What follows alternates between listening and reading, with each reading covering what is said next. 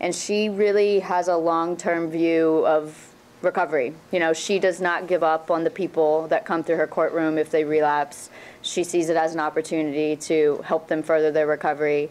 But she also doesn't put up with people, you know, selling drugs among the other participants. Judge Keller is pretty, she's kind of like that. As weird as that sounds, the facade is kind of Judge Keller. We've spent a crazy amount of time with her at this point, and she's just kind of always like that. She's just a very positive, I've never heard her complain, very positive, very focused, pretty even keel person. She's nothing really upsets her too much or excites her too much, and she just has a long-term view of this. She sees these participants as people that have an opportunity to contribute to the society there, and she helps them do so. And so what you don't see in the film is drug court treatment team.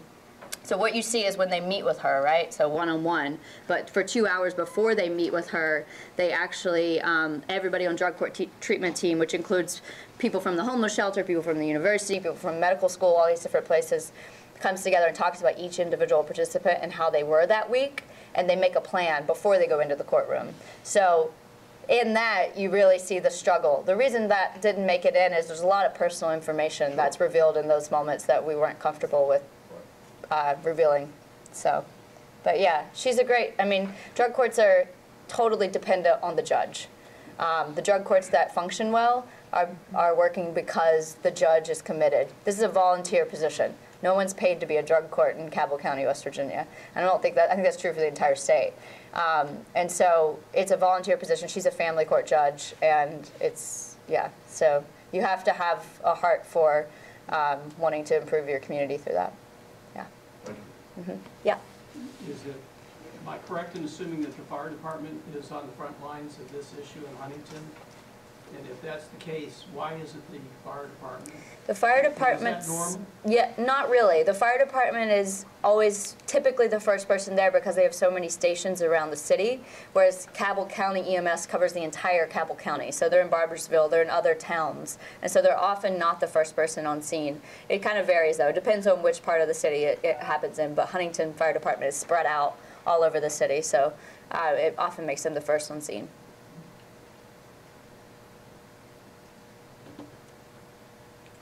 Yes? Did you know you were going to focus on the 3 women when you started, or did it kind of develop?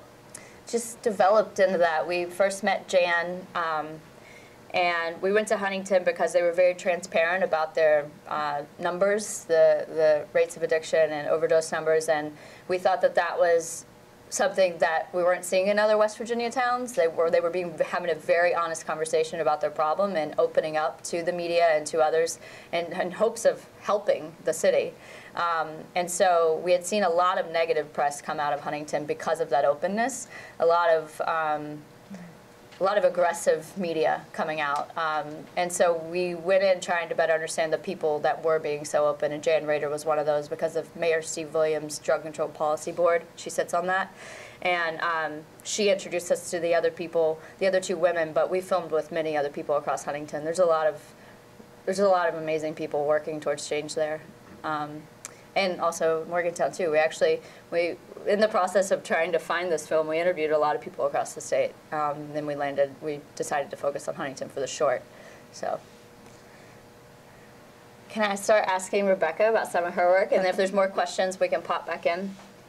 Can you talk about the process of, first tell everybody who Wendy is. Sure. And the process of earning her trust and the time you've spent with her, what you've sort of learned about addiction that you didn't understand before. Should have written that down. Sorry, that was a lot. I'll remind you. Tell us about Wendy. This is a topic that I've been really interested in. I live in West Virginia. My family is also touched by alcoholism and suicide. And so I had been doing a lot of reading, talking to people about the subject, and that's how I first met Elaine. But when I saw that the Affordable Care Act might be repealed, I really wanted to learn more about how that would affect people in West Virginia, and specifically people who benefit from rehabilitation through the Affordable Care Act and Medicaid expansion. And that led me to talking to people in the Eastern County, which is also hard hit. And I didn't go through a drug court, but I went through a day report center, and the woman there was very open. She invited me in, and I met different people that were involved in that program. And it took me a while, really, to connect with somebody. At first, I thought I might spend some time with a young man. But eventually, I ended up meeting this woman who's 50 years old, who had a 12-year-old son. And I'm in my mid-40s, and I have a 12-year-old daughter. And we met, and it was just sort of one of those immediate connections. But that didn't mean the work was easy, and it didn't mean there wasn't time that needed to be taken to really deepen a relationship that allows you to do work with some depth, work that allows you into people's lives so that you can show their layers, humanize them. Yeah. Yeah. So, and you just recently saw Wendy, so you've been keeping in touch with her. What's been the biggest surprise or learning curve for you about addiction in West Virginia and the struggle that you've seen Wendy go through? For me personally, the stories that I get invested in are with people that I feel a connection with. And so even though I may stop taking pictures, I stay in touch with people. And so Wendy and I would text or call, but actually I went to DC to see a photography discussion recently, and I stopped to visit her on the way back. And I wonder about continuing and following up. Recovery, from what I've learned, it's just not a one-time thing. It's a lifelong process. And I can say from my own challenges in my life, they come up again and again, you know. Anybody who's fighting a demon, it's not something that, you know, wave a magic wand and you're better. It's sometimes a lifelong struggle. So I've learned that from spending time with people in recovery. Yeah. Yeah. You're a documentary photographer. You live in Wheeling. Mm-hmm. Can you talk about, just explain to people what it's like to be a documentary photographer in West Virginia, where you find your income, where you find the happiness, your studio, sort of your setup, and I'm sure there's some people in here who also make photos.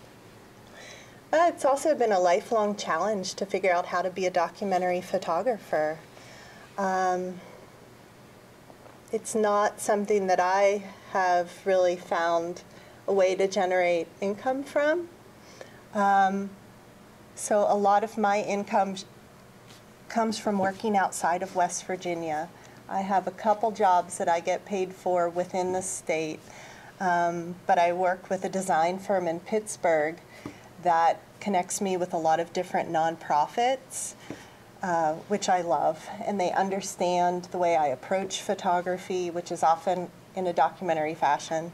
And you know, it's good employment, which then gives me some time and space to devote to personal projects. People do not get into this line of work because they want to make money. They get into this line of work because it's a calling. For me, it's just something that gnaws on me that I have to do. And but it's difficult to figure out how to do, you know. Are there any questions? Any more questions? I can keep the conversation going. Is there a hand? Oh, sorry. I'm not familiar, pardon me, with the term documentary photographer. How do you differ from a journalist, a news photographer? Mm-hmm. So photojournalists would be reporting on the news and often on current issues. That work would then be going directly to a publication. You know, just Elaine can speak a little bit about the film. You know, as a documentary filmmaker, she was interested in a broad topic, wanted to cover it. I'm sure she had a very good proposal to Center for Investigative Reporting, but she wasn't publishing this for Netflix. That came much later in the process. But in terms of the approach, you know, it's actually, I wouldn't say it's clean cut these days, documentary photography, but you know, you're not typically staging things or directing. I go as sort of a witness. That's how I feel comfortable in my role. A witness, but I'm also in relationship with the people that I'm working with. I also think that any documentary form cuts through the noise of 24-hour news cycle, news in general. Like, we are inundated with news today. And the great thing about, and that's why documentaries are so hard to make, is you have to sustain that over 2 years or longer to actually get the breadth of life you're trying to capture, right? So it takes a really long time to look at things, and nobody's willing to fund that, you know, no one's willing. So you often do the work for a year by yourself before anybody comes on, and those types of things are certainly part of the challenge, and that's why it's so hard to make them. But when the docs, like Citizen4, the documentary about Edward Snowden, that documentary played such a different role than all the really important news articles that were coming out daily about Edward Snowden's revelations. But that documentary is now taught. You know, it's used in an educational form. It's sort of it becomes the thing that lasts a little longer than our 24-hour news cycle, which is spitting things up and spitting and chewing.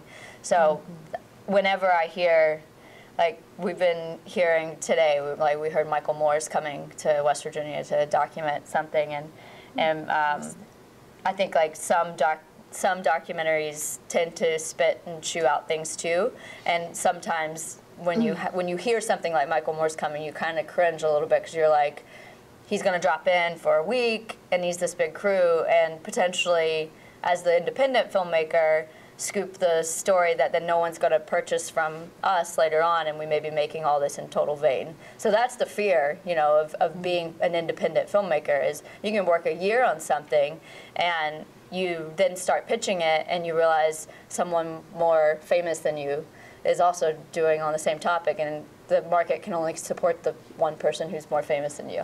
It's very, you don't think about that when you're making it, and you only think about that when you're pitching it, and it's kind of scary because there's a lot to lose of your time. And, but yeah, no, I started in journalism and found that I was doing stories that would take longer. So I was very turned off by this idea that I had to do 3 stories a day at a newspaper. I was like, I can't do anything of depth with 3 stories a day. I can only report on what I'm seeing right then or what people are telling me right then. And so it was me trying to figure out how to report things longitudinally.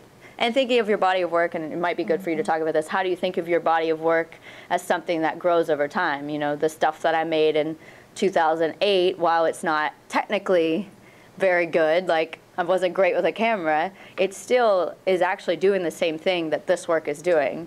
In many ways, it's still around people and their fight, and understanding the individual and inner resilience, and those are the things that I'm drawn to. And so I see the body of work growing, even though it wasn't intentional. Do you have that same feeling, or is yours a little bit more like, do your tastes change? And No, I mean, the different projects that I've worked on in this last year all kind of revolved around this topic, including some work I have done about my own family.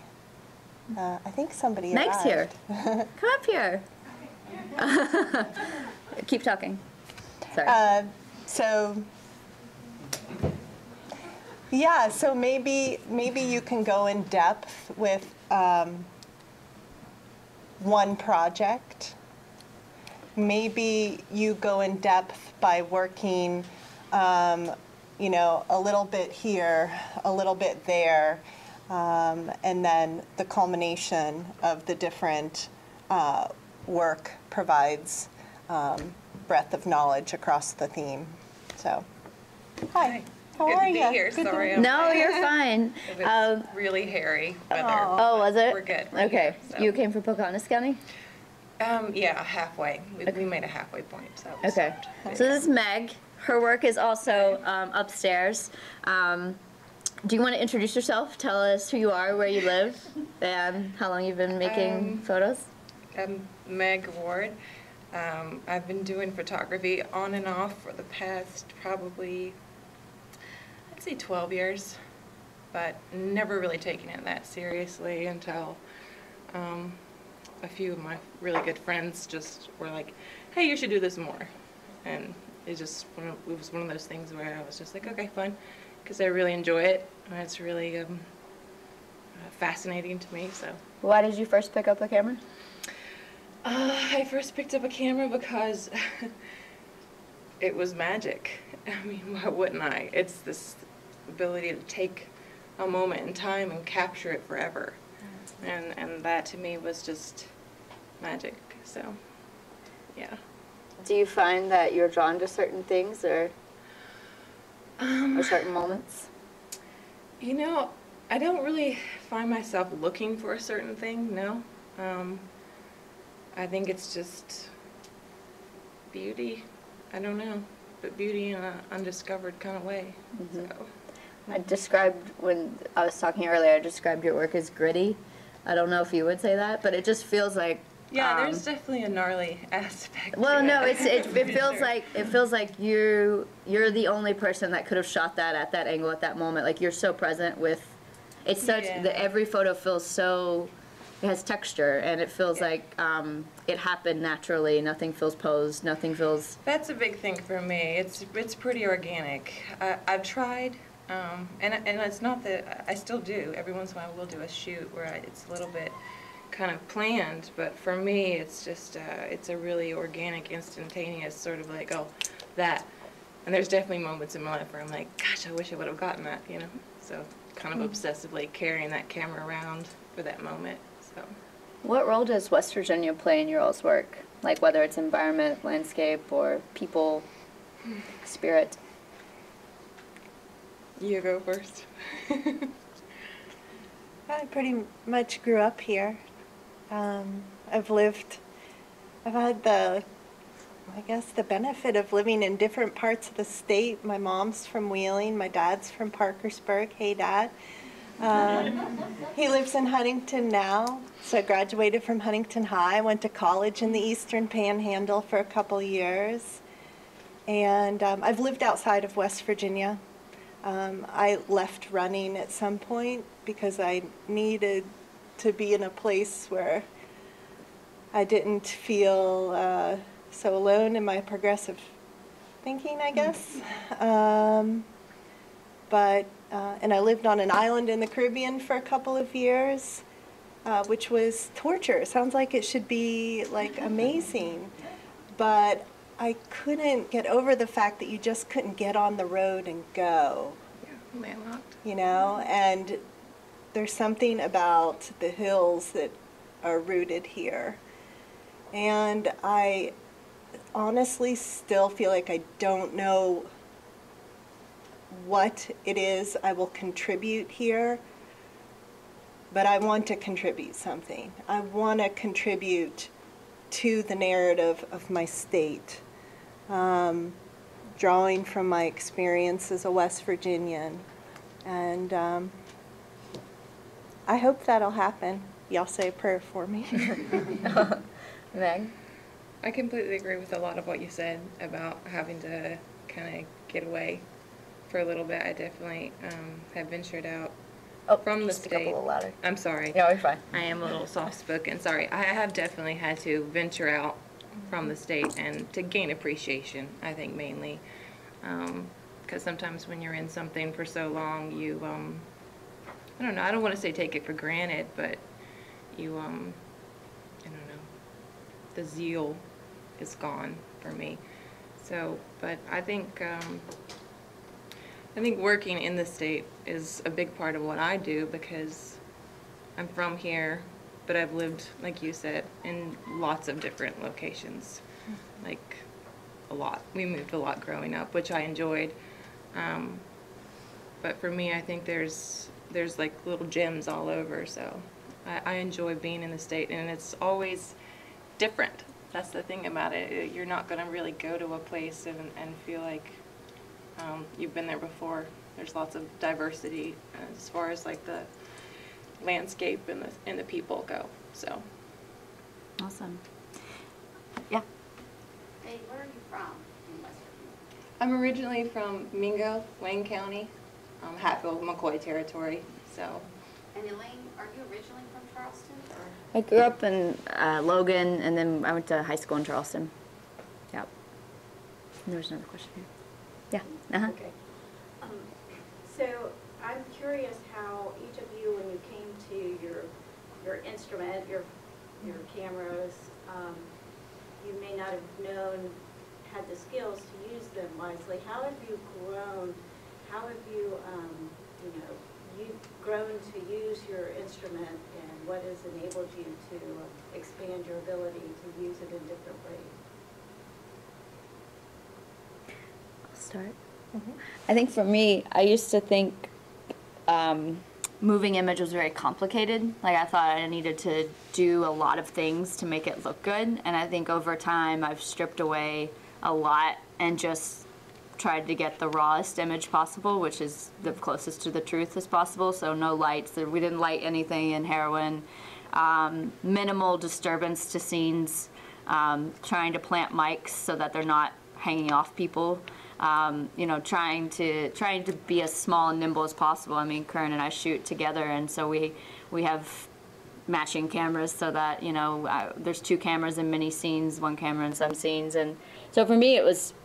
I thought it was so important. It was so intimidating and so important to learn like the basics of lighting and some of these very complicated cinematography things. But then I realized the stuff that I want to document doesn't always allow me to do those things, and the stuff that I want to document requires me to be more stripped down and more raw with how I'm,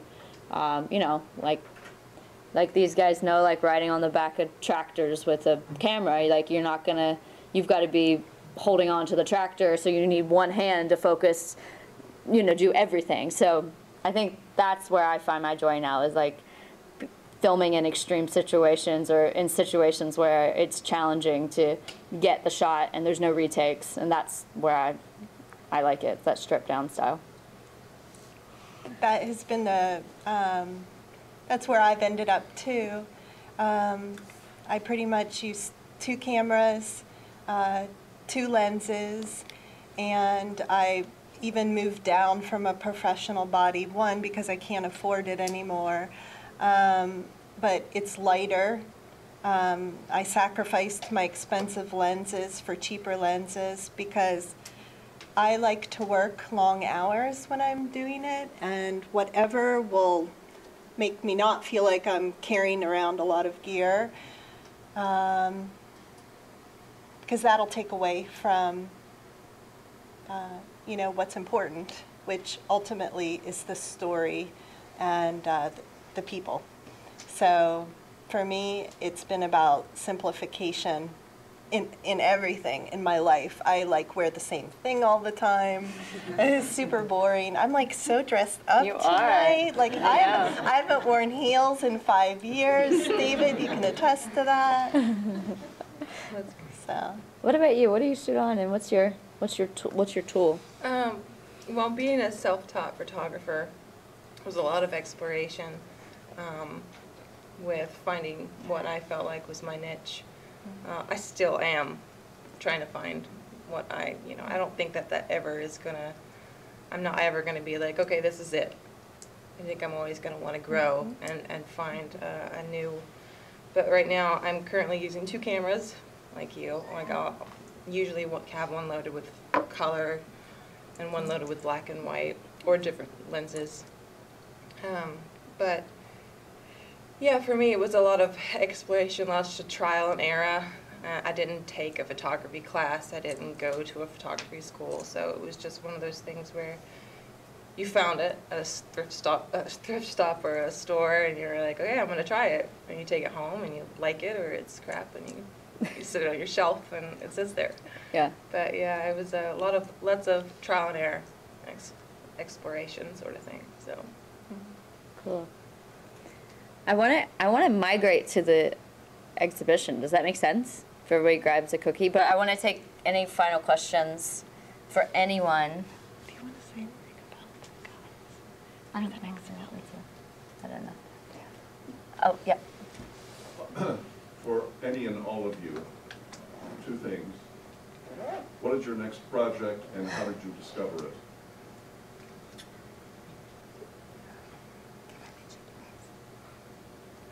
Okay. My next project, for 18 months we followed 4 guys in recovery. They started at a 6-month farming-based rehab in Aurora, West Virginia, and 2 of them are in the back. Let's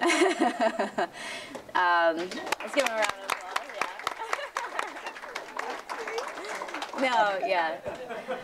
What's your all's clean time now? About 21 minutes. 6 months. Amazing. Great. Congrats, guys. So I'm excited that it'll be coming out this year. I think Ryan's nervous. Are you nervous? Don't be nervous. But yeah, we just followed. It's an incredible opportunity to film someone from their first day of rehab to 18 months later, and I'm really grateful to all of them that there was no reason why any of them should have let us into their lives, and they did with open arms, and it was a pretty incredible journey. So that'll be coming out later this year, and we're also working on a boxing series that my husband is directing. We've been following boxers in Ashland, Kentucky, and in eastern Kentucky and southern West Virginia, professional boxers, trying to make a living doing that. I've been working on a project about my sister. She lives in Athens County, Ohio, and all the people who comprise her life. So I started that last spring, and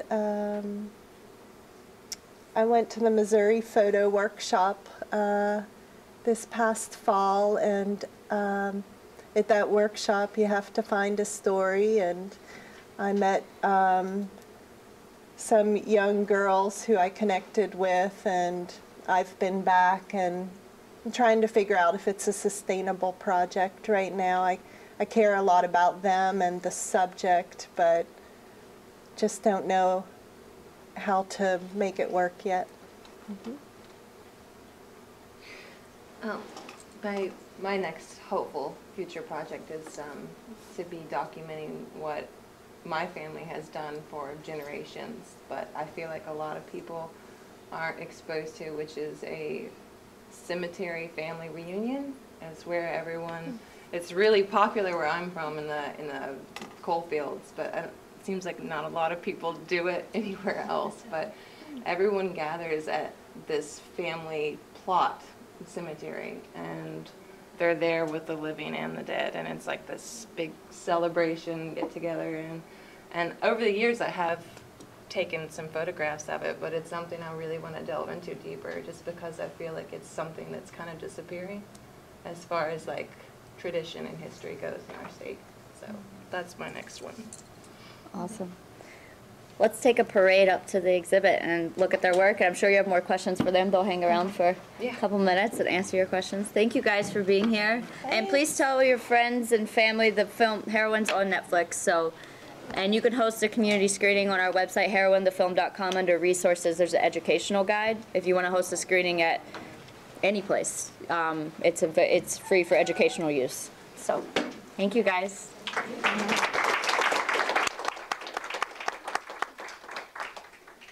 Hooray! Grab a cookie.